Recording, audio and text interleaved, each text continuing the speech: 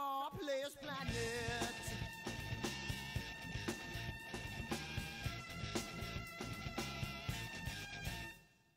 You see it in the papers, you read it every day.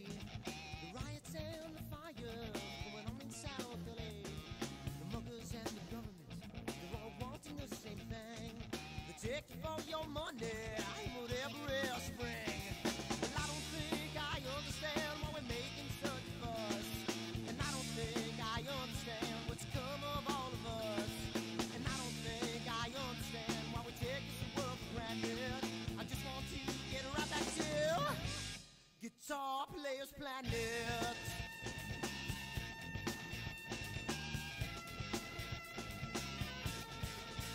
Take me.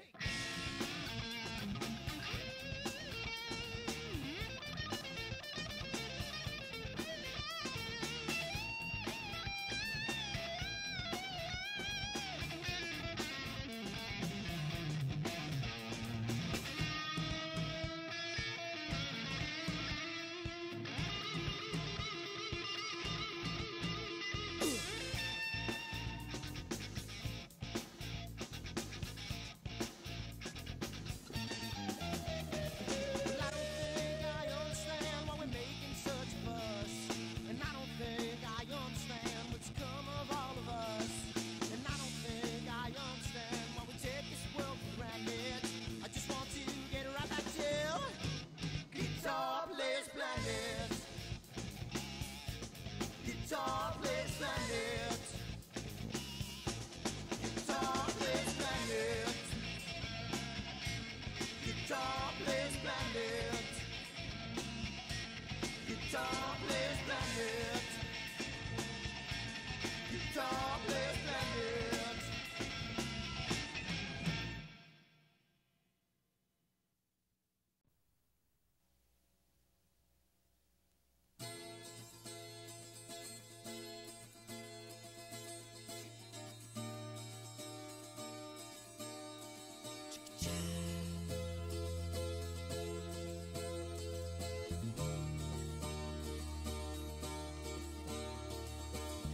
Sunny skies, the smell of palm tree air.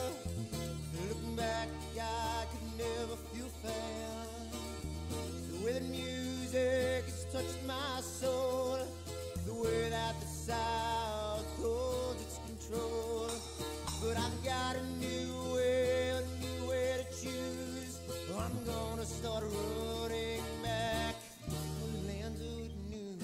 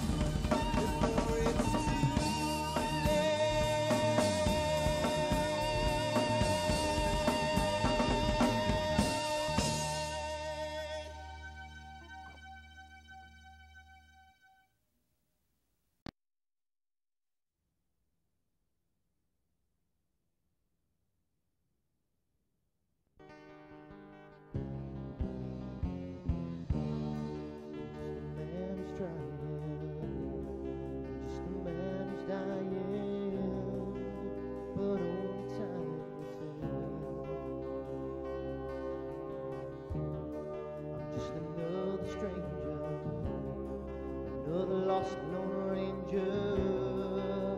How can I break this spell?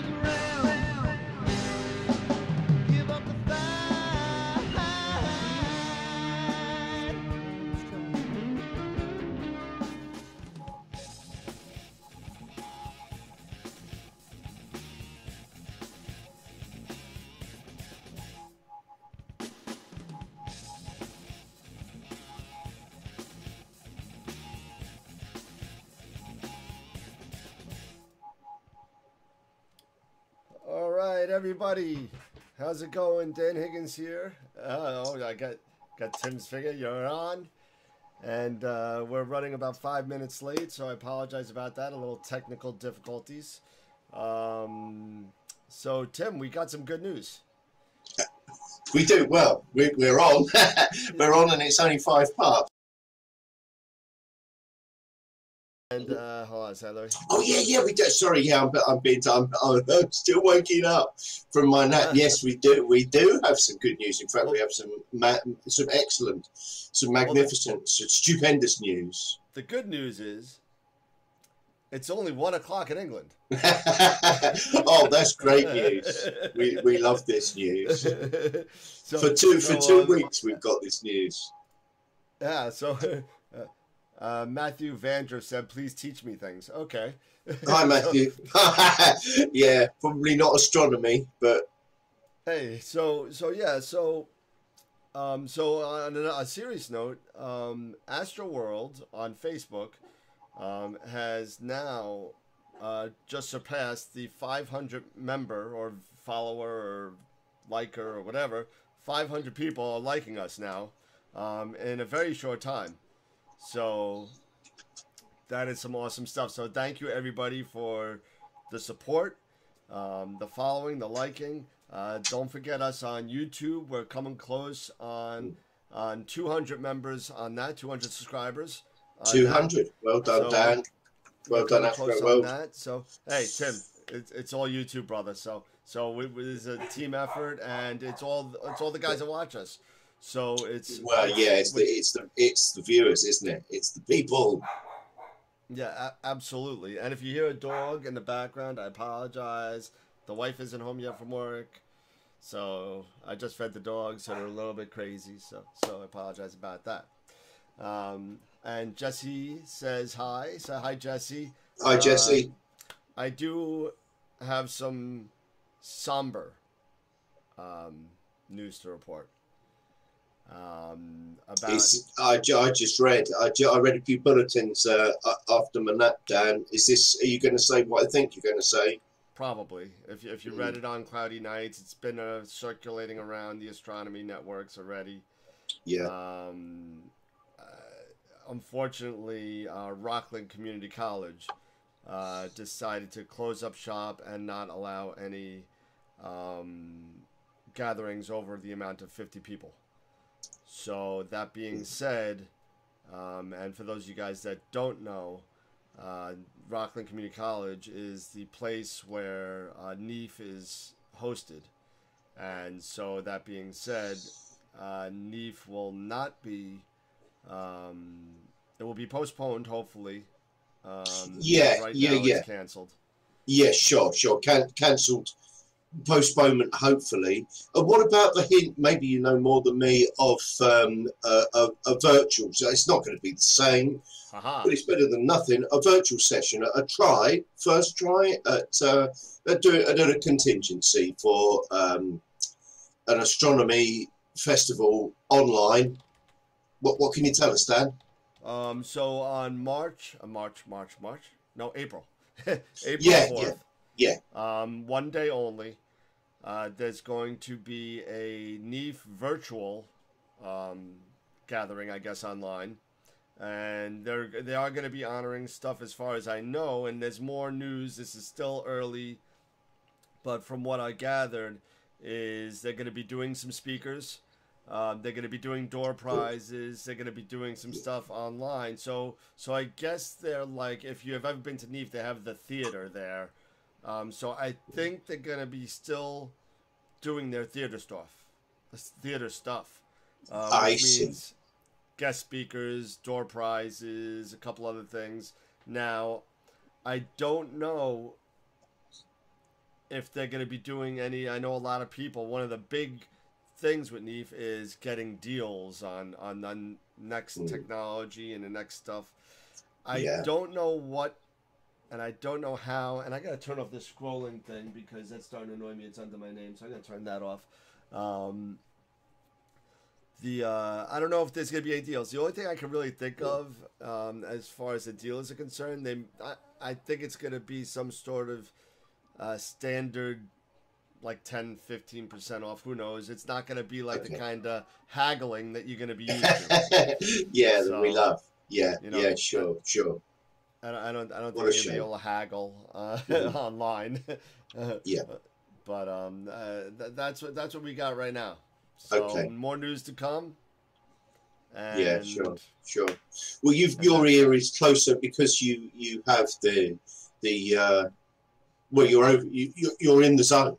First of all, you're in the zone, and you know far better than I what's going on. So I really appreciate that. It was a shock, I must admit, although I guess we could possibly see it coming with the contingency plans as governments in different countries take their different stands against this horrible thing. But what we're hoping for here, of course, is PAS, Practical Astronomy Show. And when is that? Well, that's Saturday week, so the 21st of March.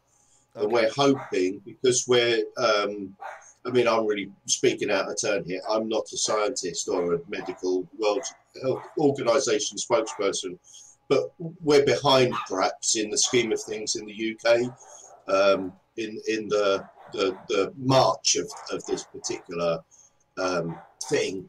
And so we're hoping that we can still gather without being infectious, obviously, the priority, and have our show because it's so important. How much bigger? We're expecting perhaps maybe 3,000 people to walk through the door at PAS. How many people, which is great for us in the UK for a niche hobby, for NEAF, have you any idea of what sort of footfall, how many bodies you were expecting? Oh, man. How many happy smiley faces? Close to, if not more than yours. It's got to be in the thousands of people that show up. Sure. Well, I would have expected. Right. Okay. I was hoping you were going to stick a note on it and show us how it's done. I don't know the exact attendance figures of NEAF. I'm not privy to that.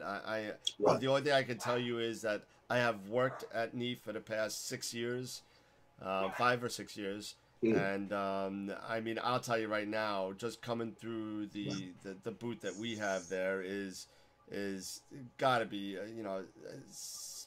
Is it an all-day flow? An all-day flow. I mean, you got your peaks and valleys, but it's Saturday usually after like 1, 2 o'clock, all the way straight till 6 o'clock, and then Sunday all day. All day, so yeah. So from 10 to 6 or whatever it is. So it's unfortunate that we're not going to have it. Hopefully by the fall this will all blow over, and you know, hopefully it doesn't get to be as dire. I know Angela Merkel has had some dire reports about Germany. About 60 to 70% of the people she thinks is going to contract the virus. Big thing.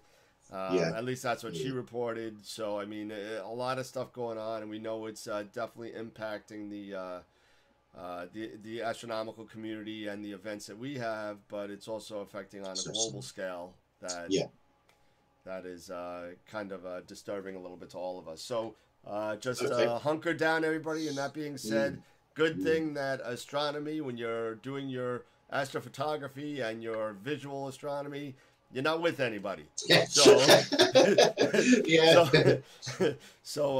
know, sanitize, wash your hands, do whatever you got to do, and just be safe. That being said, we're going to go down with tonight's show because I know Tim is exhausted.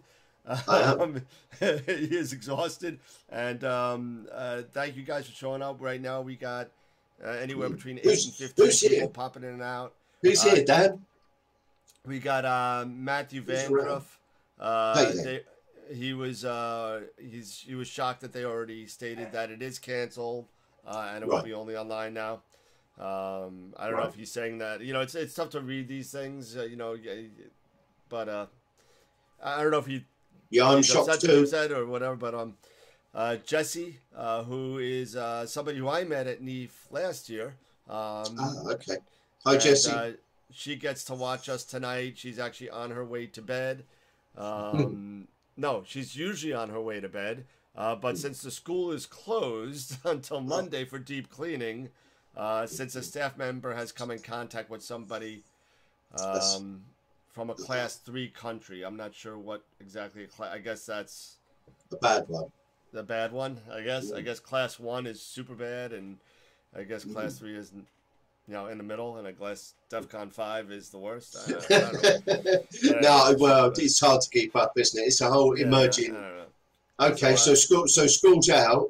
So my friend Diego said, "Get the show going." So, it's going. It's going this is the show. So I don't know. Matt, you're still here. Jesse, you're still here. If you saw the promo video, or the opening credits, this is a potluck night. So basically, we're going to talk about whatever you guys want us to talk about, as long as we know what we're talking about. Well, let's roll the topic in there. I've got a prop on the desk. Should we roll the topic in there? Let's roll one. Absolutely. We can go. Let's try a book. So this is cold plug of the week. So I didn't expect this one to come up. Cold plug of the week. A book. A good old honest astronomy book. This dark art or magic bullet? Huh? All right. Is it a dark art or a magic bullet? Steve Richards wrote a fabulous book called Making Every Photon Count, which was a kind of a beginner's intermediate road into astronomy and then imaging, making your photons count. Snappy title, and he did very well. And he became a real master guru of imaging. And he was badgered to write another book, and there's some nice credits in here from his chums, some more heroes of imaging in his buddies, in his peer group, and he wrote this lovely book, Dark Art or Magic Bullet, and it's not particularly expensive, and there's plenty of places you can get it direct from his website, Chanctonbury Observatory. You'll find him, Steve Richards, you'll find him online, you'll pick up the link. But this book is really good because although I'm PixInsight, Photoshop, and Lightroom. Lightroom's very important for my astro processing because it's got children's intelligence level sliders, which make things fantastically easy for you, and an undo button. Undo is a wonderful thing. Oh, it is, isn't it? It is. I'm showing my age now. Control Z, take me back from whatever I've done. So yeah, but this book is all about, or very much based on, good old honest Photoshop. So it's a level playing field, and he covers every aspect of things that a PixInsight script might do, for instance, or an actual Astro Pixel processor. Automated, doesn't it whiz along? Astro Pixel processor, highly impressive piece of software. But in that there book there, he covers things step by step in Photoshop, which I must admit is a bit of a head fluff for me. But yeah, just thought, there we go, on the bits, and I throw in a good book on astro processing using the generic Photoshop. Okay. Back at me. No, the Photoshop. Photoshop does some really good stuff. It does some really. They got lovely astronomy actions or astronomy tools, I think it's called. Tools, plugins. What do we call these things? They're plugins. Yeah, they're actually. I think they're like $21 for like 30 or 40 plugins that you can actually sit there and space noise reduction and make stars bigger, make stars smaller, whatever you want to do, and it's all macros that I forget who the author of this group of tools was, but it's actually kind of cool. It's called Astronomy Tools, and you download it from his website. I think it's like $20. He also does I think he also does Astro Flat Pro. I think he also does that. Right. That's mentioned in that there book. So as I say, I find Photoshop the hardest of all programs to get my head around. But the effects of using it. Now, would this be an assumption or a step too far that everything PixInsight can do, or the others, that if you're clever enough and can roll your sleeves up and get in there, that that Photoshop can do it all. It can stack. It can layer, it can gradient, it can noise reduction, it can mask, it can do it all. But you've got to have the skills. These things aren't as cut and dried as a PixInsight script, for instance, a batch pre-processing type script. Yeah, absolutely. I mean, there's one thing that, in all honesty, before PixInsight, that's all you had. Was Photoshop, and you had that learning curve that was dreadful. I mean, I still gave up on Photoshop because I don't know, maybe I just need, I like to hit a button and it works.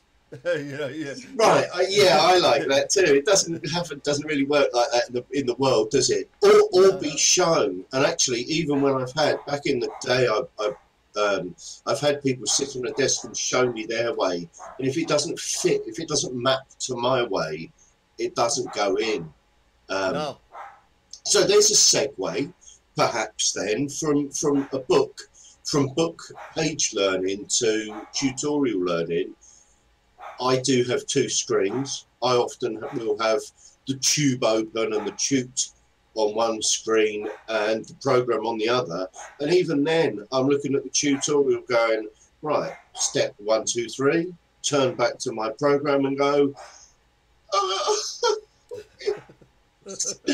back to the YouTube, step 1, 2, 3, back to it. So I'm making notes between a YouTube program and applying it.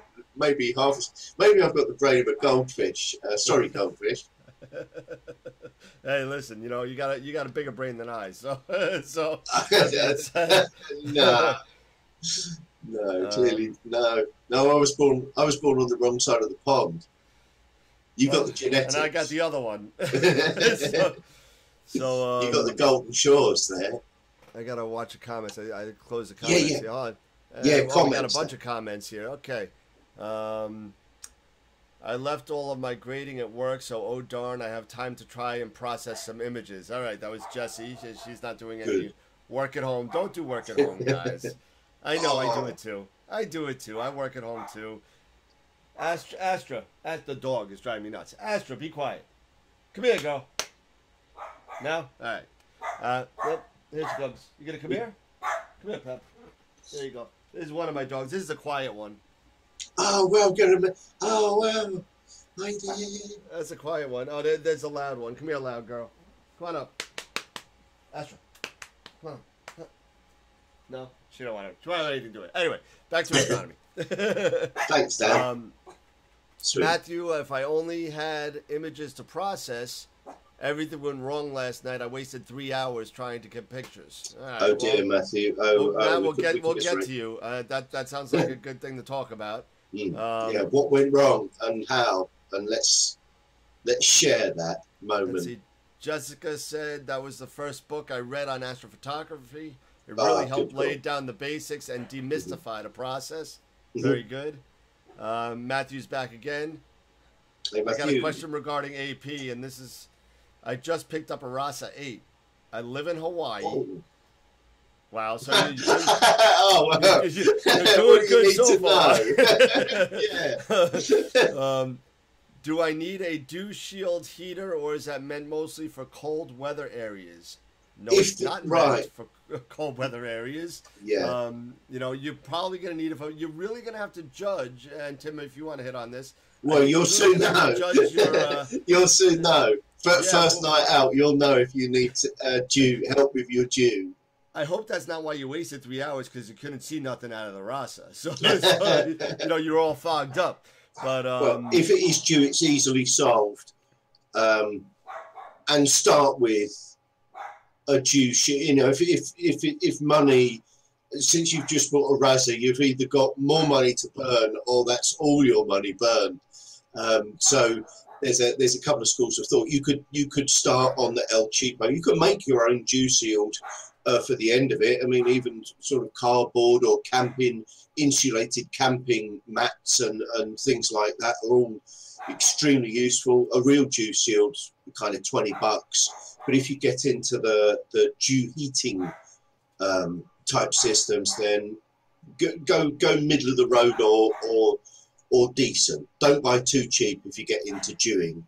But yeah, with a RASA, you've got a nice big glass plate, which is a magnet for droplets of condensing water. So yeah, you will know very quickly if dew is your enemy. But Hawaii, and yeah, I'm struggling to process that. Hawaii and RASA, yeah. Let us know how please let us know how you get along, but be gentle with us. Yeah, no, you're gonna touch it. Well, put it this way: you got a great scope, you got a great place. I mean, I just hope you have a nice mount.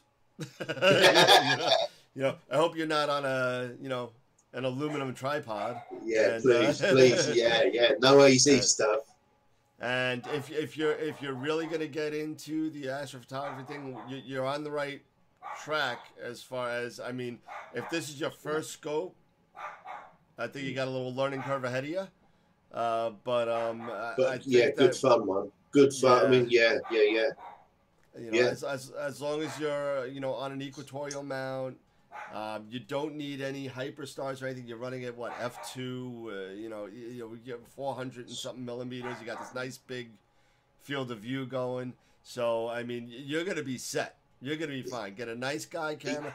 Get Easy stream. A cooled camera, please. If you got a RASA, actually, do you really? Let's think about this. Yeah, do you really even need a cool camera on a RASA? Yeah, no, not necessarily. In actual fact, I have on my desk something. Where has it gone? Here it is. These are lovely. So this here, while we're there, that's an Altair fan cord. So it hasn't got a full Protec in it, but it has got a fan and a heatsink. And so that's a 183 sized cam. So normally a 183 barrel on a RASA is going to be quite a bit bigger than that. I mean, it probably doesn't make any difference because it's within I guess it's within the limits of the central obstruction. But that is a tiny little, fully fledged 183 with a cooling system stabilization. So it doesn't have a full Protec, but it does have a fan. So there, just as you touched on that, Okay. do you even need a fan? At 30 seconds, you can't see much glow on that. Does a Razor need much more than 30 seconds? I don't think so. The person asked would be Chuck Ayub. That would be the person to ask. Ah, yes. He is the guy that's doing all the Rasa stuff right now, and he's got like 4 APODs, I think he's up to now. Oh, yes. He needs a bigger wall. He needs a bigger glory wall. I'm telling you. But he does some unbelievable work, Chuck Ayub. Yeah. If you haven't checked out his YouTube stuff or his photographs, check it out. He's a good guy. He's a really nice guy. But he does some awesome stuff. So yeah, do yourself a favor at whatever stage of processing you're at. Have a look at his YouTube channel, and certainly if you're embarking on it, or if you're new to things like PixInsight, then Chuck's YouTube channel is it's a reference library. Actually, I go back to it, back and back. Sure. I think it's called Chuck's Astrophotography. I think it's called on YouTube. Okay. Let's see. So I love seeing others work. I got the Rasa mounted on an AVX. I have a Williams Optics 71 and an 8-inch Celestron Newt as well. Yeah, but put them all on at once. Yeah. He's also got a 183 Pro cooled, so. Oh right, you've got everything you could possibly want. Yeah. We stand by, open mouthed for your. Yeah. What? I'm in Hawaii with a Rasa and a 183 cool camera. I ain't never coming home. Replying to Matthew, I'm not sure why I'm not seeing the option to post a picture in the comments. I don't know. I'll have to check that out, Jesse. Maybe during a live show you can reply to it later with it. I'm not sure. So we'll check that out. Actually, I'll check it out right now and find out what's going on with that. And let me minimize this. My doggies. It's lovely having it live. It's live, so I'm not sure why it's not, Jesse. That might be a Facebook glitch. So I apologize lovely about having that. a technical department, Dan. Thank you. I'm doing absolutely nothing. It's lovely having a technical department. I'm doing absolutely nothing. And you're the tech guy, so. It was. Oh, you can't hear. You would have to PM me. This is what went wrong. I went out to, I can't pronounce it, Kapolei, I guess, in Hawaii. I got completely set up, went to attach my camera, and forgot the Rasa camera adapter plate. I then drove home, 20 minutes back to Hawaii to get all set up, realized my PoleMaster cable wasn't there. And then I tried plate solving, but I couldn't get the guide scope to focus. It was just a mess. It looks like you just spent 2 hours trying to get everything to work properly. Matt, I hear you, brother. I'll give you a story. So I go and I have for my visual. We're not even talking astrophotography. Dennis, I know we were just talking about. NEAC is canceled. Leaf is canceled. So we just spoke about it for about 10 minutes. So it's horrible, I know. We were looking for some dim planetary nebulas. Now I have an 18-inch f2 Obsession telescope. And for those of you guys that know Obsession telescopes, it's a truss telescope where it's got tubes, it's got an upper cage at the top, and the mirrors at the bottom. So whatever. So I go and I'm all psyched, and I throw everything in my car, and I grab the telescope. I grab the telescope out, and I got a nice 22-inch bass drum case that has the upper two. I take that out. I take my counterweights. I take everything out, and I don't have the tubes to put from the lower to the upper. And everything back in the car, and that was the end of that night. So I hear you, man. I hear you. It's we've all done it. Right? Oh yeah, and we'll continue to do that. We'll continue to do just that. We had a kind of, we were finding our feet on the first couple of episodes, the first couple of runs of the show. Yeah, if it can go wrong, it will. And you can probably see. Can you see all the cables hanging up? That's the only way I can rationalise my. Well, here we go. We've segued. USB cable storage. I hang mine over a curtain pole. How do you manage yours? I've tried everything. I've tried keeping USB cables in a drawer, but mentally I lose track of them. I've tried keeping them individually in sections in a compartmentalized case, still lose track of them, and coiling them up all the time means that then when you want to use them, they're all coiled. So I now leave them hung. So there's my place behind me, hung over a curtain pole. How do you keep your USB cables? Well, in the drawer of shame. I'll show you. Do. Actually, so it doesn't actually prevent me from forgetting a cable, but I do know where they all are. So I can't hear you yet, but it's a complete mess. What you got? It's a complete mess, and they're all Velcro tied, kinda. Ah, these are, yes, all managed. So these are the sets then for, so you can't forget something. I still forget stuff, don't worry. Yeah, sure. When you're cold and your wires don't like kind of wrap like this anymore because they're frozen, or Gotcha. So I mean, I kind of with the Eagle it helps a lot. Oh yeah. Right. Have you gone for? Did you go through the process of buying short? Or just swapping out, you may already have short cables, of changing to short, what you might get, there you go. Yeah, what you might, yes, the custom. This is what I use for the Echo. Some of them you can't, so you got to kind of, like this. This is a power cable for my focus controller, so I kind of had to Oh, okay, some you've got to do there. Yeah, because they're yeah, I don't know how to print those on. No, you can't. Yeah. You can't. I mean, I guess I could. I know I have an extra one that I could. It's 3 pins inside, and it's got a little bump, so you can only put it in one way. But the other side's just a 2.1, so it's not. I think yes, I'm sure some clever person could. Some clever person would be crimping their own. Yeah, I'm not crimping that one. That one I'm not doing. I'll do Cat 5, Cat 6, phone wire. I'll do all that stuff, but cable. I'm not doing that. Dennis said again, NEAC was just canceled. Let's see. What do you guys? Jesse wants to know. What are your guys' thoughts on an imaging Newtonian? I really want to jump up to around 800 millimeters. I've used a Newt visually, but not for AP. I'm currently using a 350 focal length APO. Okay. They're bigger. So straight away, yeah, they're bigger. All of the things that, all of your issues and problems are suddenly multiplied.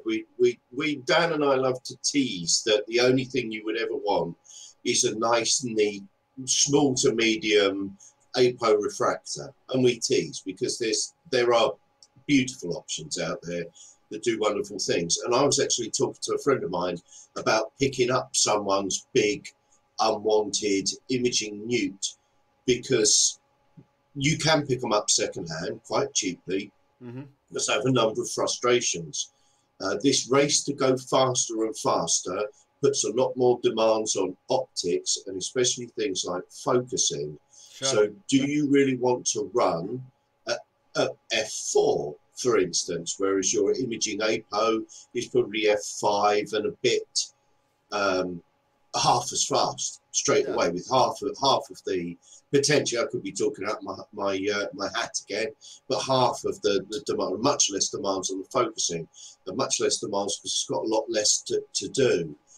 The actual mounting of the piece of equipment, it's a much bigger item. It will suffer then from windage, and I love this word, leverage, not leverage, much better. Leverage is much better. Exactly that moment of movement. It's got a lot of weight. I was doing a wave. I'm sorry. Good thing. Do you know what the resolution of the screens must be? That's a good way.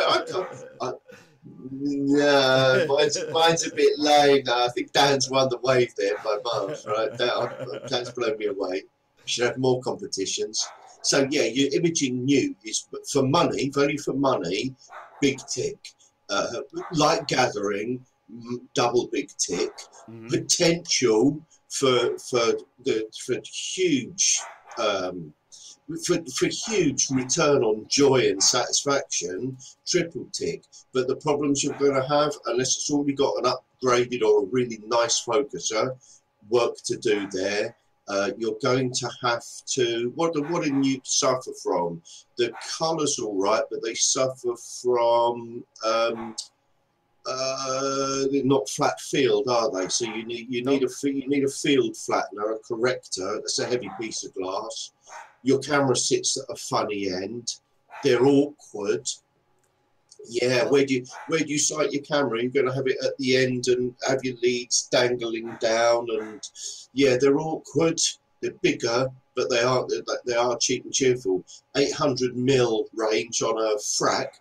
What are we looking at there, Dan? 4-5 inch frac. Yeah. 1,500 to 2,000 bucks new minimum. More like three for a good APO. Compared with 500 bucks. So well, the 80 Esprit that I have is 1,600. I think what is it? What's the focal length of that? It's not quite 800, is it? No, it's half 400. Yeah. There you go. Let's see. I think the Esprit 100, or is it a 102? That's probably about 700 and something, I would think. Focal length. No, the 102 is the Esprit is like 2,400. And then that's bucks. I was saying focal length to get to Jesse's. Oh yeah, the focal length is about, in an 800, you want to do an 800 focal length. The 127 is 952. So 102 or 127, you got either 4 or 5 inch. So I mean, the only 4.5 inch thing that you're gonna get isn't a newt. I think they don't sell many 4.5 inch refractors. But I gotta be honest with you. My friend Minos does most of his imaging out of a 130 newt. Right. Good. And I'm glad you said that, because for the people with less of a budget, that 130 newt has an incredible. It punches way above its weight. So swinging back to the things for the newt. Light gathering, unbeaten, isn't it? Value for money for your light bucket, unbeaten value for money. If you can, we haven't touched collimation yet. If you've got the knack of collimation, your quid's in. If you can handle the weight and you're good about your setup and balancing, quid's in. Mm-hmm. So, and if you've got something that doesn't suffer from windy, maybe you've got a wall or an obsy or shedsy thing to put your newt in, then again your quid's in. So for 500 bucks, you could be challenging a £5,000 APO. Yeah, absolutely. So that's what I think of newts. We got another bunch of comments here. We got Mark Ellis is on. He said, "Evening, hey, Mark. World." How you doing, Mark? Matthew replied to Jesse, I gave up messing with trying to image with my newt. That's why I got the Rasa. It gets too windy to try to image with the newt, so I'll use it for visual and use my Rasa and the Williams Optic 71 for imaging." So nice. There you go. That's a very nice way of using all the equipment for its best, maximising the use of his existing investment there. Good man. I don't know if Mark is joking, because he's been on before. I think he is, but I'm not sure, because I don't see a smiley face. But he wants to know what our thoughts on about Schmidt Cassegrains. Well, we love them. They're the most beautiful, sexiest looking piece of marketing ever. Absolutely. And Dan and I both threw probably more than double the cost of the initial purchase price on upgrades on our SCTs, and then sold them and got little refractors. We blast SCTs all the time. We blast them all the time. And you know what? It's not fair. No, I love them. They're my favourite looking. They're my favourite telescope. I It's like guess. a Canon. It's nice. It's small. It's good. It's nice. You know, but there's such if you're. I would not suggest, and I know we spoke about this before, and I know you'll think the same way. If you're just starting out at astrophotography, stay away from the Schmidt. Mm. Stay away from it. It's a huge learning curve, Yeah. and that's just my opinion. That's my opinion. It took me forever to deal with the issues of number 1, mirror flop, number 2, dew, number 3, polar alignment. I mean, I could go on and on and on about certain things. And God forbid, if you're on a Schmidt and a foot mount, I mean, forget it. I mean, it's a lot of stuff to do. If you get, I was. do you agree with that, Tim? I'm sorry, I'm going. Well, of course I do. But I still I'm hugely fond of the genre, and will fight their corner forever, despite having had a case of the shifts for 6 months, shifting myself every time I used it. It was, they do. I mean, you can fall in love with the product, a bit like a classic car, or perhaps a temperamental horse, or a wife. Even you have to learn to love all of the challenges as well as the happy parts. Of the happy parts of my SCT were it's a nice compact shape. Very all right. We're not talking the performance. I liked owning it because it was a great thing to go. I really like the look of that. Clever marketing on its dual fork. Absolutely. But it was a light bucket. And the reducer, by the time you start buying these add-ons, put that reducer on it, f6.3, 8 inches of light gathering power, nice. Corrected and flattened. You got a nice telescope there. The limitations were, as you've correctly said, Dan. The limitations were, as I after I got my first picture of Orion, I wanted to understand why every time I focused things fell to pieces, or as the telescope moved things fell to pieces, or why I couldn't get longer than a 15-second sub on that focal length going up the stairs of stress. So so my next scope after an 8-inch SCT was a 71mm APO refractor. So back to a baby scope. And I've got to say, because pretty pictures was what I was after, I haven't missed the SCT once, apart from the feeling of ownership of it, and probably views of the moons. And as you know, I don't really look at things through the eyepiece anymore. So a view of the moon, and I'm an astronomer, so I don't have friends to go, Paul, look at that. No, not many of us do. It's not like I'm going to have my next door neighbor, hey, Scott, what's going on? You want to go out with the telescope? What, are you kidding me? That doesn't happen. It's a very, very, I guess it's a very, it's a different niche of people that kind of, they usually don't live next to each other. They're in separate towns. Maybe a handful of people per town maybe are into it. And other people aren't crazy enough to go outside at 12 degrees to go see something or take a picture of something. Well, I suppose I wouldn't stand in waders in a freezing cold river, flicking a fly on a string backwards and forwards, trying to hook a fish. And I know that's fascinating to millions. So it has a far wider, a broader appeal. Fishing has a far broader appeal, I would guess, than astro imaging. It's funny that in New York they sell the permits to go on the beach. And it's almost the same permit. It's a stargazing and fisherman permit. So it's almost the same thing. But Billy we got a lot of permit. comments coming across. Hit us with the comments and before I dive off. Matthew Vandruff said it's the spherical aberration is what we were looking for before. Spherical aberration, thanks. That's you what very we were much. looking for. Jesse Wenke, thank you so much for the input. I definitely need to work on my focusing. It's definitely gotten infinitely better. But that does need to be a consideration. I'm still arm wrestling with the autofocus in SGP. I did. Talk Yeah, about I that did for a little too. bit. I've fought with that. Some people get it straight.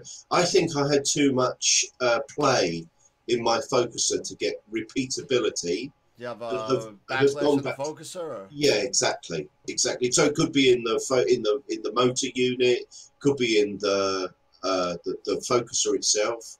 I had to use the extension kit on that particular focus. Mind you, it was a solid tube, so it shouldn't have added anything to it. But anyway, I didn't get the. I've actually got. I say gone back. I enjoy using a batten off mask, and because of the setup, I'm going like at my that's a tick and a Tourette there. It's not. It's my equipment is literally just through a door there and in the garden in a shed. So I have a very easy, focusing for me. It really is 5 steps, and I'm in my observatory, and I can make very quick and rapid. So this is my warm room. My house and my office is a warm room to a detached observatory shed. So doing my focusing strictly, I don't need an autofocuser. Probably the one thing that niggles me about not using the autofocuser at the moment, and I'm not seeing it, is later on when I'm at longer focal lengths. I will probably see the wobble that I'm introducing as I touch the equipment, but I don't see that at the moment. I've got quite a big mount. It's not overloaded at all. So when I'm focusing, I don't see the old, Do you remember all that? Touch and settle, isn't it? Touch it and then wait for everything to settle down. So I'm not seeing any of that. My rig's rock solid, so I use a batten off mask and a thingy. So what are you using? You obviously use a motor focuser, Dan. Have you had problems getting your V curve? Well, the one thing I did, finally, I kind of figured it out. Now, SGP is a little weird with its autofocus routine, at least from my experience. First things first with the focuser, and this maybe should be unsaid, but maybe not. But and I may be saying this backwards, so you guys will have to excuse me. It's one way or the other, but when you start with the autofocus routine, SGP likes to take it a little bit out of focus first. Yes, it does. Yeah, that's right. You have to half out the start. Yeah, and then come back and then get it to your smallest, either half flux diameter, FWHM, whatever you got, whatever algorithm you're using for your focus. Then it goes down to the smallest possible number, and then it goes back in focus. So you get that nice U-curve. So you're in focus, out of focus, and it does the average, and it puts you back in the middle. Now, if you're not at a space on your focuser where the SGP drivers can actually pull that focuser in, if you're starting at 0, it's going to fail. Yes. Yeah, I understand. Yeah. Okay. So what I did was when I knew that I was in focus at one day, whatever, I just took the number down on the focuser widget. I took the number down, I put it in my head, and then before I started imaging, I would go to that focus point, and then let SGP take over from there, and then as a known mean starting point. Yeah, somewhere in the again, that also depends on temperature and stuff like that. You're not gonna sit, But, the whole thing is at least you got a nice little start. So I know that in the summer, I'm at 4,200 on my focuser. In the winter, I'm at 3,900. Yeah, gotcha. So SGP isn't hunting for focus. The routine is starting close. Close to it in the playing field. Okay, that's interesting. Another point to add about your focuser is that it is a moonlight. Excuse me. Yes, a moonlight. Yep. I think that's important. I think that's important to mention because I've had a moonlight. You have a moonlight. Amy Astro has a moonlight. Mm-hmm. What do you say about moonlights, Dan? I love them. I have not had a problem at all. 0 issues. Ron puts out, and Ron at Moonlight puts out an awesome product for a decent price. I mean, I can't say a bad thing about it. I mean, you get the same thing with like Starlight Instruments. You know, you go to them, you're gonna spend an extra $200-300 on the same thing. That's exactly what I was going to say. Thank you, Dan. You know, spend the extra on a Moonlight if you. Oh no, if you the can. Moonlight's cheaper. So sorry, I beg your pardon. On the Moonlight compared with many other offerings. If you're going into the astrophotography realm of all these extra stuff that we got to get, first thing, don't spend whatever you can on the mount. You got to spend what you got. You need to have a decent mount. After that, you know, you got your scope, and then there's a focuser. I mean, that's well, going right back on that particular to episode 1, really. Doing it all again, I would buy a nice mount, probably one of these. We mustn't name drop too much, must we? I don't know because I don't have any dealings with them. But one of these red mounts that don't have to do a meridian flip. Yeah, well, you got that kind of money. No, no.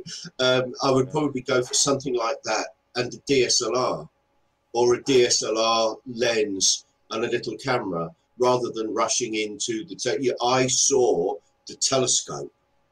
That's all I saw when I started. The tube, the OTA, the big fat OTA.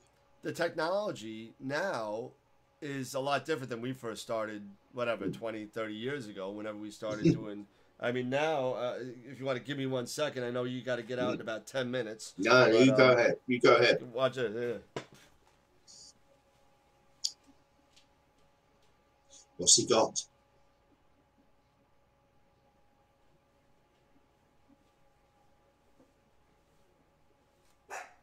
What's he got?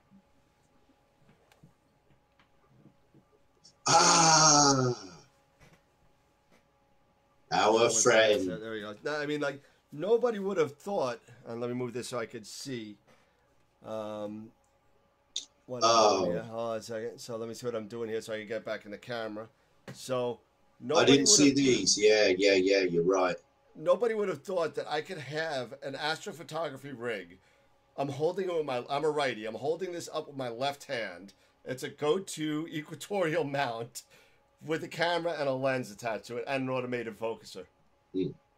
I mean, nobody would have thought that would be around ever when we first started. You know, we were lugging around an entire truckload filled with accessories just to get a picture of the moon.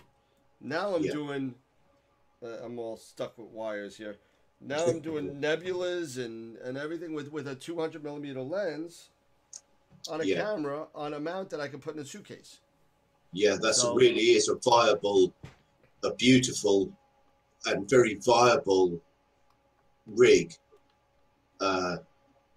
And it actually, although some of the components you've got on there are hot and juicy, but you could mimic that rig for not a huge amount of money, for not the cost of an 8 SE, for instance. Yeah, I mean, you know, right now, I mean, I think the AZGTI is $399.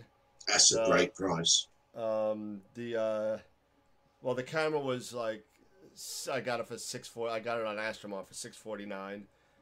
The lens was Lens was $700. I mean, there's a nice lens. What's the lens, please? It's Canon 200L. It is the Canon, right? Yeah. Okay. And I just got the AstroDad focuser, and oh yes, the Deep Sky Dad. Now, have you used that? Have you had first light on this? And because we were talking about focusers, kinda. So not on the mount. I was kind of using it as like I was doing one of these, trying to get. Oh yeah. But I did get a picture of the moon on my phone, but it's not worth even putting on. But I was able to get focus and everything was fine. So you verified the focuser. Yeah. Yeah, I'm thinking probably you know, maybe Friday or Sunday I'll have first light on this thing, so that'll be nice. Okay. We got a lot more comments coming through again. Pile in. It's the bits of show. Let's do the comments. Yeah, so we got Jesse. I have an EQ6R, so I'm not worried about loading collimation. Yeah. I could do that. I'm just thinking about some of those galaxies that were so small in my field of view. The first time I ran the autofocus, it was a thing of beauty. It was short-lived. I can't seem to get my step size right. Right, okay. But well, step size and SG Pro means going back to the setup on a clear night, not a marginal night. You want it to be crisp for this night, and then you want to defocus that star. Double check your tutorial. Defocus that star out, and then let SG Pro work its way in. And then you've got to do your calculation, haven't you? You've got to deduct the where you were. You've got to take the big number, the small number away from the big number, and then divide it to get your step size. And then hopefully when you have done that, hopefully when you've done all that and you give it a nice average starting position, you should see that V curve every time you focus. The reason I wasn't seeing it every time I had intermittent results, I think was due to backlash or slop, as we say over here. In the Commonwealth Garden parlance, sloppy somewhere in my focuser. So I'm not saying I've given up on it. I would just I swapped rigs out for one reason and another. So do persevere with it. Do let us know.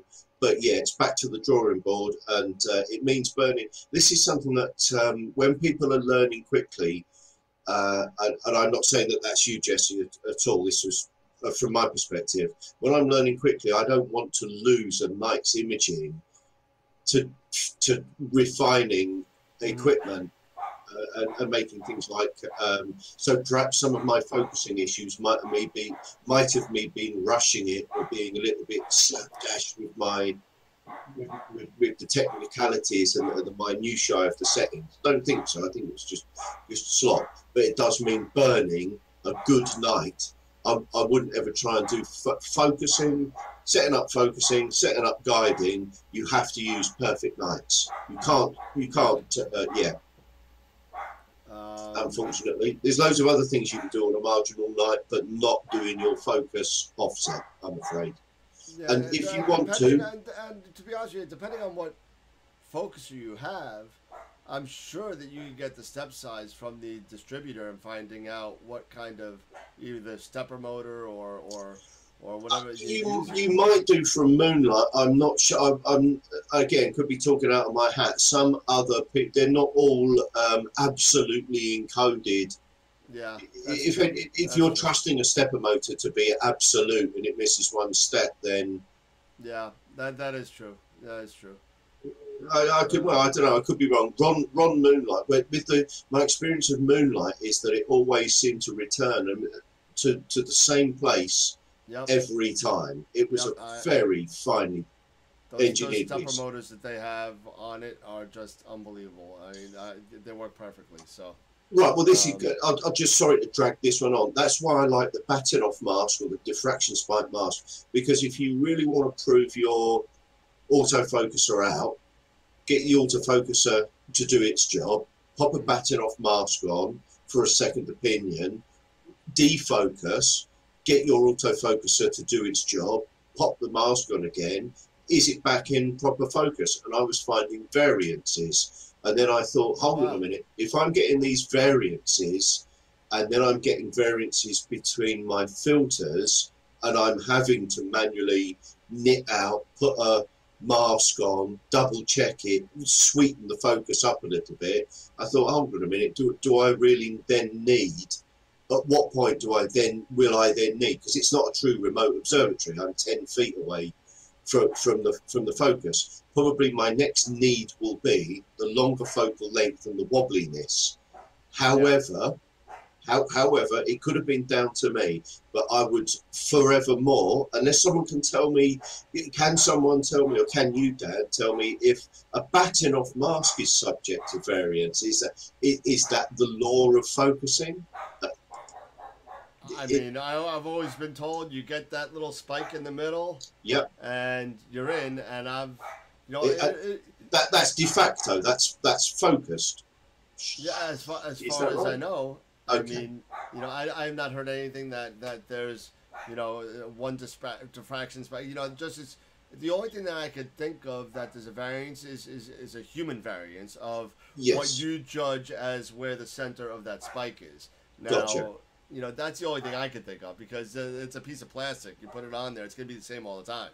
Yeah, This was but right. This was my. If it wasn't, my brain was going to turn to mush, and I was going to run away and want to be looked after. what But else you got? but We got more yes, stuff going sure. on So here. SG Pro, I would personally verify it with your button off mask before going. I'm in focus. Yeah, so I still don't know. She's using a Pegasus focus cube, Right. so Pretty good. They're pretty good. I mean, I haven't had you know what? I haven't done a lot of work with them doing it, but I've used them quite a bit. Okay. I've never taken a picture with one, but the Schmidt Cassegrain ones though are dreadful. They Ah. are so slow moving that mirror back and forth. It Okay. takes forever. But Okay. the refractor, the focus cubes themselves, not the Schmidt Cassegrain, the regular ones. Focus are, Cube was going to be my next consideration for an autofocuser. Yeah, for a refractor, it's awesome. Yeah. Okay. For Okay. a refractor, it's awesome. Um, I'll let you know. let's see. Mark, actually, Dan Janisic is back on. My buddy Dan from Long Island. Hey Dan. Great focuser, the Moonlight at a great price. Their stepper motors are awesome and repeatable. Agreed. Mark has a question on the Moonlight. Don't they require you to replace your internal focus? I'm guessing you mean the original focus, Mark. And yeah, if you actually I have a video of I think it's like 3 hours, and I actually hurt my back doing it. I sat down and I believe I sat down in a chair while my friend did the surgery on my scope to get the Moonlight on. But you actually have to buy a flange that to fit the Moonlight into your scope. Yes, and to adapt it. he sells flanges for every type of scope you could think of. If he doesn't have one, he'll make it. He'll make it. Yeah. So he's got a machinist there. He does it all in New York. So, I mean, he's just awesome. So, but yes, you do have to take off the original focus on whatever refractor you have, and then you put the flange on, and then you slap the Moonlight on, and then you're good. If you're brave and big. It's nerve wracking, especially with the 80 Esprit. Oh my God. Yeah. Yeah. The 80 Esprit, it's got, I don't know why they do this. I don't know why they do this with the 80s. Explore Scientific does it. Orion does it. Esprit does it. The 80s don't usually come with a dovetail. They come with this boot. Oh yes. Yes. They Yes. come with I this have little a boot. They yeah. think that this, this is going to be good for leveling the scope. It's not. It's horrible. But what happens is with the Esprit, and when you take, it's got these nuts inside the tube, and literally this nut is probably about 3 inches away from the internal optical element. It's like really, really close. So I'm sitting there with a little hand wrench, just doing it softly just to get this thing out. And it was easy to do, but it was just very nerve wracking, especially when you spend that kind of money on a 3-inch scope. But just be careful if you're doing it. That's all. Jessie said she definitely missed a few good nights. I'm using a focus cube. Thank you so much. I'll be watching this video again to listen. Thank you for your advice. Steve Flanagan is also using a focus cube too. It works great. Hey Steve. Jesse said, by the way, Dan, I have used the weighted batch pre-process in PixInsight. Oh, wow. Oh, you like that? Yeah. Yep.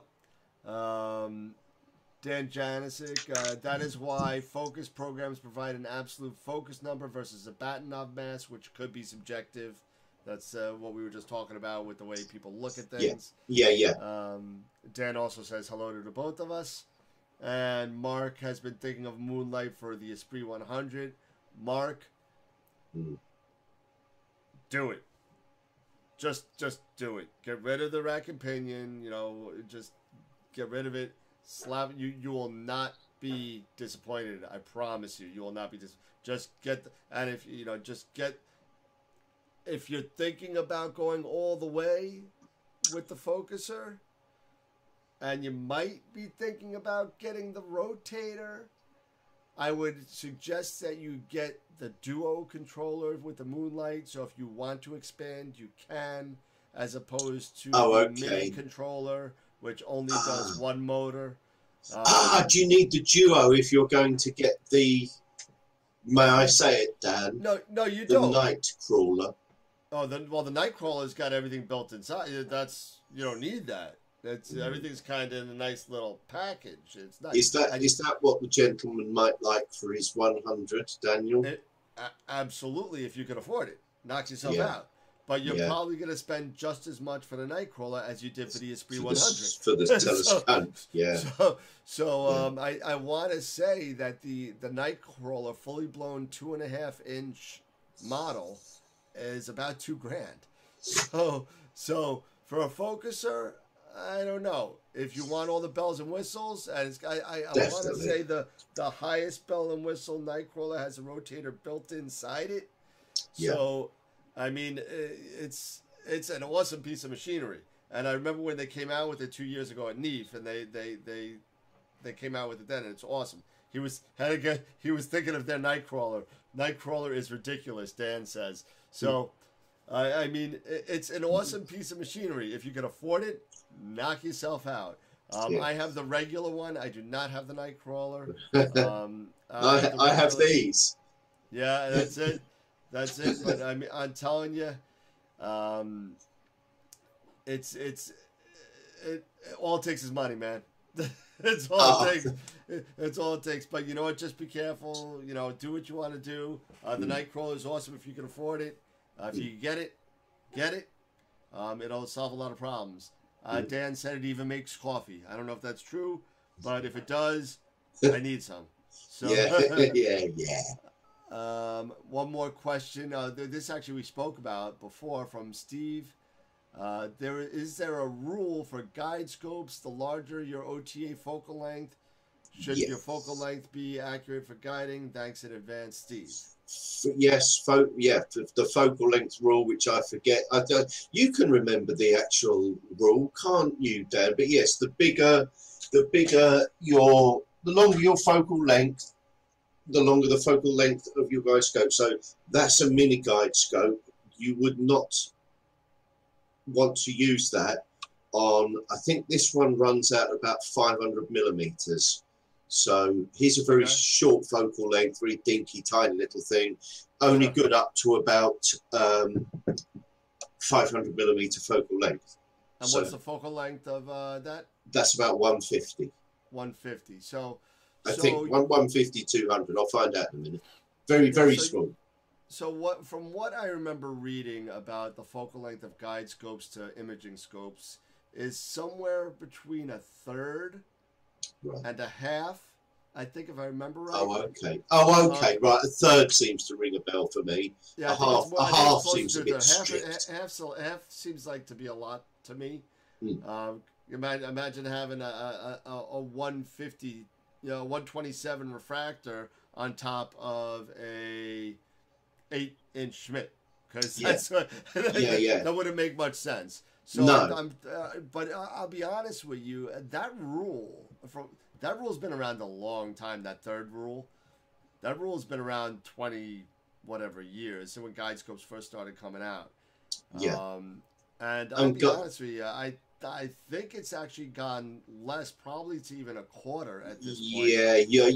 This reminds me, we have touched on this. Yeah. You reckon that I believe you said to me that the sensitivity and the quality of guide cameras now means that you can probably get away with a much smaller guide scope than you used to, because an 80 and an 8-inch SCT, which is what, 2,000 focal length, used to go together. An 80 and an 8-inch were kind of buddies, weren't they? Yep.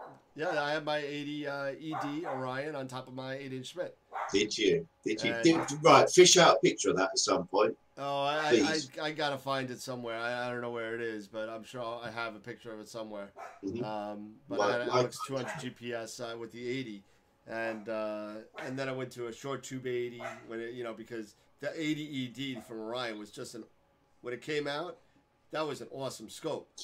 Oh yeah. Imaging, Giant I was killer. getting too much good pictures out of the 80, so I started using that for imaging. But we also got another question. My guide scope is 242, so about 1/2 of my scope.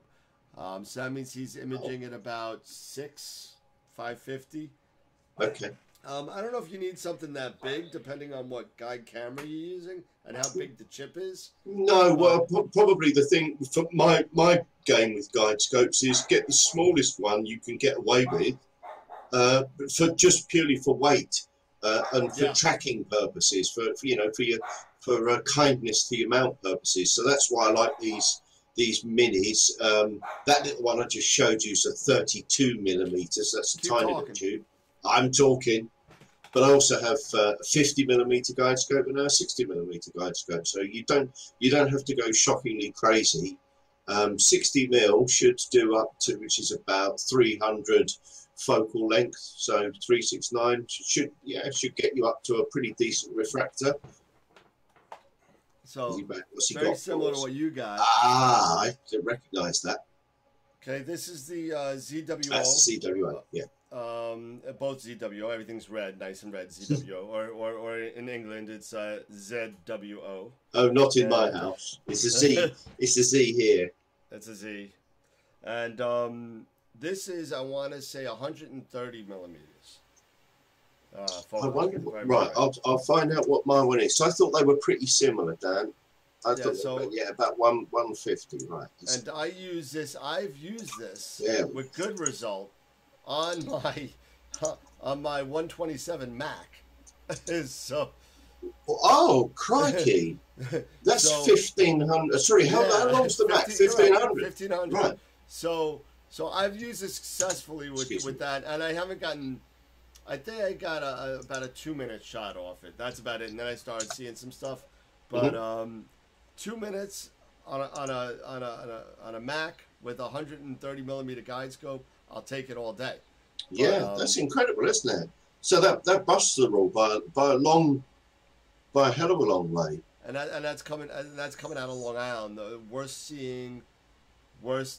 light pollution place on the planet, as far as I'm concerned. Is it? Is it? Is it 120 for the Mini? No, I thought it was 130. I could be wrong. Let me have a look. I'm just trying to have a quick look at mine without. Oh, okay. Here, I'm just looking at the spec. So this little thing here, the MG32 from Altair Astro, they're saying this is good for refractors up to 600 millimeters. So that little tiny thing there will do a 600 millimeter focal length frac. But can I find its focal length? It is 120 for this. This is 120. Thank you, Matt, for the correction. 120 focal length for you. It's a 30 millimeter. I messed up. It's a 30 millimeter lens. 30 mil lens. Yeah. So I think they're pretty similar. So 126 focal length.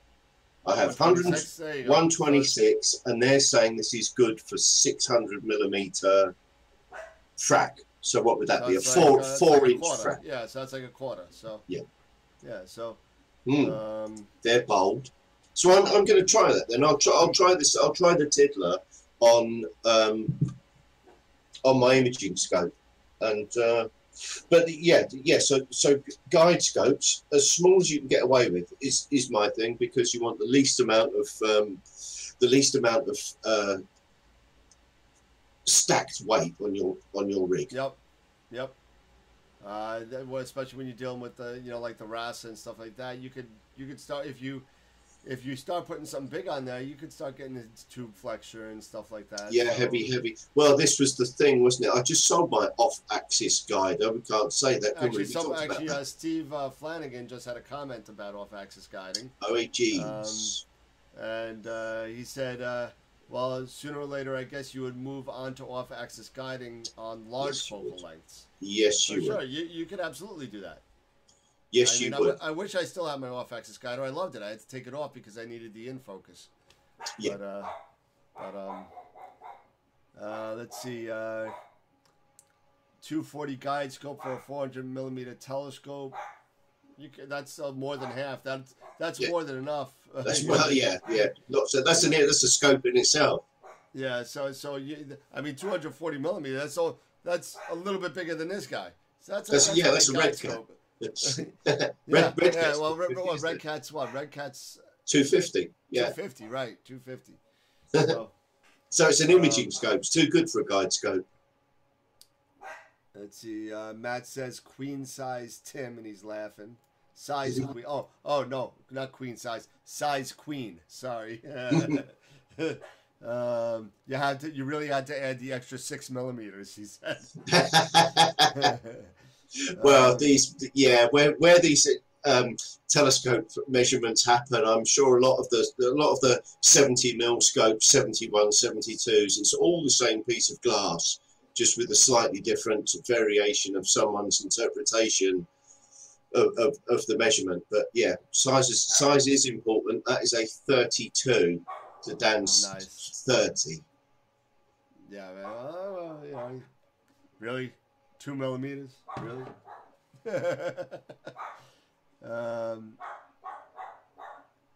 Let's see if I could only use an OAG on a RASA. Right, well, I was going to dive in there and go, there are limitations. The OAG has its own limitations. It doesn't work with everything. It's not going to necessarily, again, slap me if I'm wrong, could make a mess of that lovely, of the imaging field of the RASA, having a guide cam sticking tangentially into it. What else didn't I like about the OAG? Using it with filters that weren't part focal meant refocusing, and that varied the size of my guide stars quite a bit, enough for me to then, would I notice aberrations in the guiding? That's a really difficult one, because weather conditions change so quickly in the UK, you can never really be sure whether it's the weather conditions changing affecting your guiding, or perhaps is it this variance with the non-parfocal filters and having to refocus, and the OAG bloating your guide stars. Then we're into that argument about, are bloated stars okay, are slightly defocused or soft stars okay in guiding? And we should do a whole show for guiding at some point. Hopefully while you're imaging, in actual fact, we could do one next time you're imaging live, Dan, or I'm imaging live. I'll get my guide up and take all the settings out and show everybody how to turn it to absolutely awful and then put it all back to nice again. That might be quite a useful one.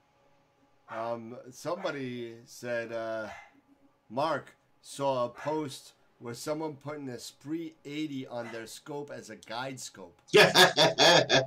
Nice. Somebody's got money to burn, let me tell you that. I mean, I'm thinking that maybe that's just piggybacked, but I don't know. But that seems like a real expensive guide scope. That'd be yeah, it would be. I mean, obviously there are situations if you could switch around, I suppose, but that's a situation where I had a nice main scope, and then I had Red Cat, and I didn't have a guide scope. So on that situation, I put an off-axis guider on the Red Cat and was imaging and guiding at the same time using the Red Cat and the other scope. But if I had just used the Red Cat, I couldn't bring myself to ever use the Red Cat just as the guider. For those reasons. Dan came up with a good point that the off-axis guider limits guide star options. It does. Oh, because of the actual, you end up with that smaller field of view, the smaller pool to select from. Yeah, very much so. Yeah. So, that's definitely a good point. I never had a time. I never had a time when I've never found a guide star. Did you, Dan, with your off-axis guider? No, not with that. No, I had some great. I had the S-Big off-axis guider that came with the STF 8300, and Yeah. Once I got it settled and the focus down, I never had to move it. I just popped in my I barrel, think that was quite a lot of the issue for me, was when these things are slightly out of focus, you can't see a lot of the dim guide stars. So it looks as though I was seeing a false representation. When it was bang on focus, you can see all those dim stars, and then you got a choice of, you got lots and plenty to choose from. Nope. Oh, we just lost Tim. We just lost Tim. And well, anyway, and Mark Ellis say there's too much weight. I would think so. I don't know what kind of scope that they had the Esprit 80, but it had to be something, I guess, heavy duty. Maybe like a I don't know, really large, like Toa 150 Takahashi. Dan said that Tim is quarantined. So maybe they took him, God forbid, I hope not. Let's see if I can get him back really quick. And I wonder if he'll come back. He may not come back. He wasn't feeling well.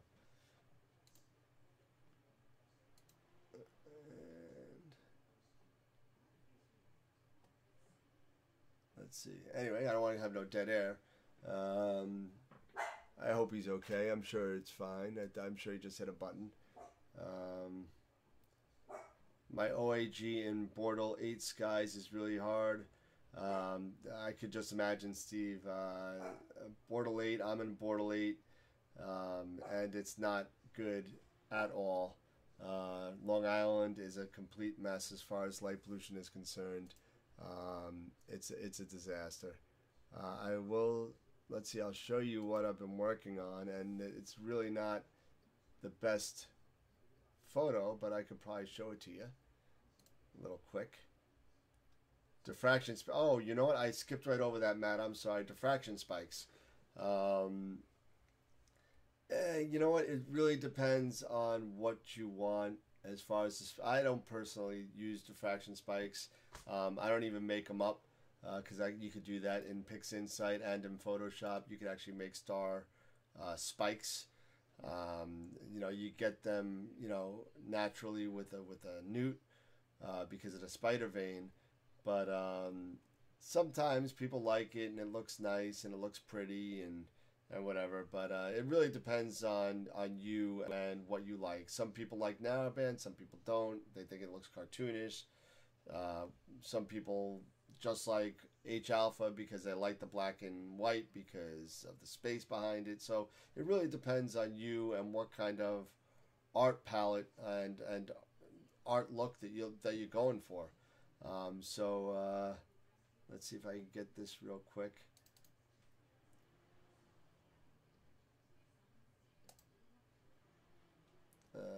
Let's see, Tim just texted me. Let's see, you coming back?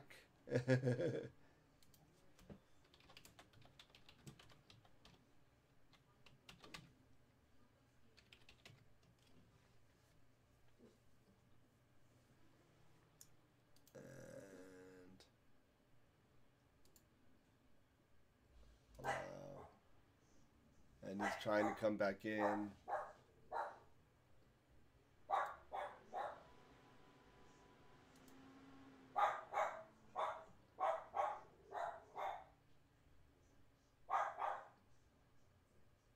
And sorry about the dead air. He's actually typing to me.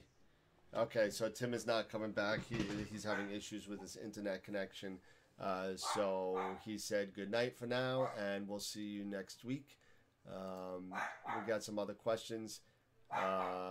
Depends on what Tim was supposed to leave 30 minutes ago. Yeah, I know. Tim wasn't feeling well, and that's okay. I hope it's nothing serious. I think he's just a little bit exhausted.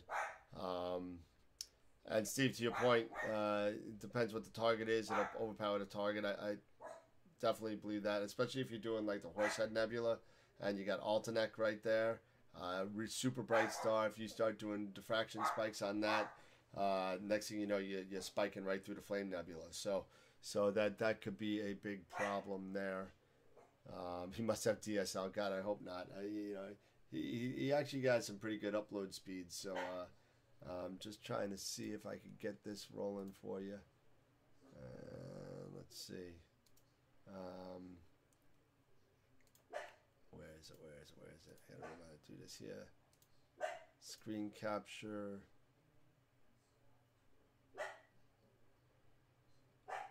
I think that's this. Yeah. All right. So let's see if I could do this for you. And what I'm gonna do really quick before we go, and I'll show you what I'm doing here. And I'm gonna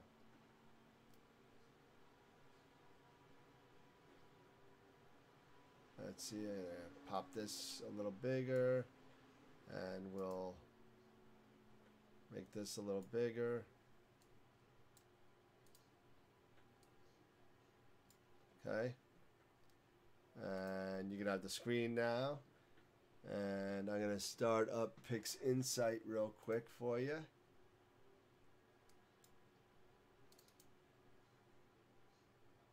And hopefully my computer doesn't crash. And since Tim is no longer with us, I'll just show you what I've been working on. And I believe it's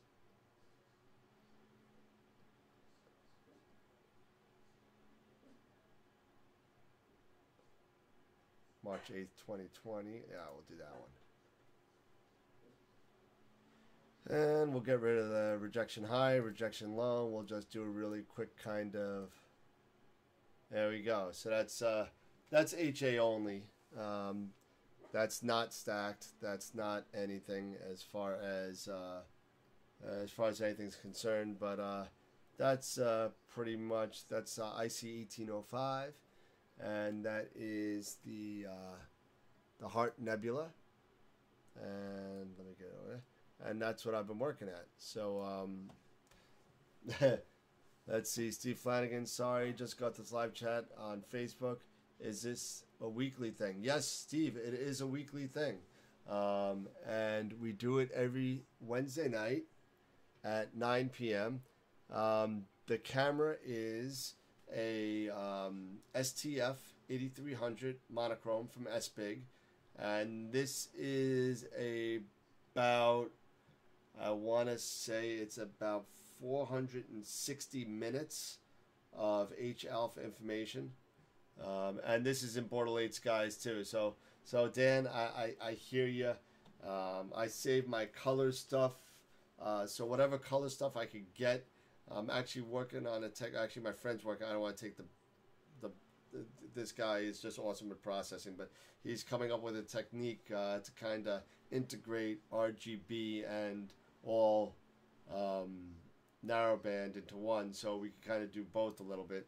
So he's working on something there. But this is with the SBIG STF 8300M with the with the Esprit 80.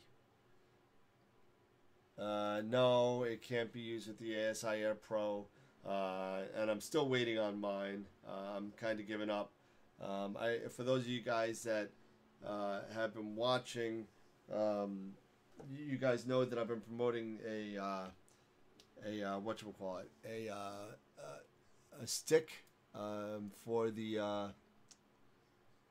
Let me put this on. Clear this. Do this. And there we go. So I've been promoting a stick for my little rig over here, the one that I've been working on, this guy. However, I moved, and I'll show it to you. I actually got a mini PC from these guys, Minis Forum. The PC stick that I actually put on a previous video, I went through 2 of them. And as far as the power button is concerned, it was very, very flaky. So I had a lot of issues with turning it on, turning it off, and then finally it wouldn't turn on ever again. after I loaded everything on. So it was a big kind of mess. And it was just a disaster. So I got this. It's a little bit bigger, but it's also an i3 processor as opposed to a Celeron. It's got more RAM in it. It's a little bit bigger. It's got 3 built-in USB 3.0. And I'm a little out of focus, I think. That's okay. I hope that's... Oh, wow. Oh, one. Try that. There we go. Can you not stack LRGB and narrow together? You can. It just takes a little bit more processing. You can kind of add HA to your red. You can add them all together, but this is a different type of process where you actually process the nebula in narrowband and the background stars in RGB. So you gotta kind of do some stuff to do that. What is my dog barking at? My dog's a psycho. He's not barking at anything. They drives me nuts. My wife's not home. The dog wants my wife. Here comes the dog. I'm just gonna eat my box now. Astra, come here. Come here, girl. Come here. Come here, girl. Hey. She's a nut. She's a nut. Can't help it. She's a little psychopath. My other Chihuahua just looks at this dog and whatever. How do I like using CCD like S-Big compared to dedicated CMOS cameras like ZWO and QHY? What's the learning curve like? Well, you know, honestly, I really have had CCD the whole time. This is my first CMOS camera, and I've yet to get first light on it. So the one learning curve that I've been dealing with is I've been trying to learn Sharp Cap a little bit better because I've been using Sequence Generator Pro quite a bit, and I've been using that for about a year and a half now, and it's works very well. Sharp Cap works with ZWO and QHY, which is this, and the CMOS cameras, and a couple of Finger Lakes and a couple other guys. But this will be my first. Well, with the exception of guide cameras. I mean, I've been using ZWO for guide cameras for the forever, but I have not used. I have a 292, which I've never used. I've been saving that for planetary. And I got this 163 for this lens to see it seemed to pair well. So I'm gonna give that a shot. Hopefully this weekend I'll get some first light on my first CMOS. But as far as CCD chips are concerned, I've spoken to other people that have known good users of CMOS cameras. From what they tell me, CMOS isn't as sensitive yet as CCDs and the KAF chips and some of the older Sony chips. But they're quickly catching up as far as sensitivity is concerned. So sooner or later they will surpass, and the biggest thing about CMOS is the price point. The CCD chip is a lot more expensive. But you know, right now I don't really have a point of reference to compare the two yet, unfortunately. But CMOS looks good. The CCD, I love it. I've never had any issues with it. And Dan saying goodnight. Steve says, my dog is telling me there's clear skies. No, there's no clear skies here tonight, unfortunately. But it is 10:35 p.m. Eastern time. And unless if anybody else has anything to say, I'll give it a couple of minutes for some comments.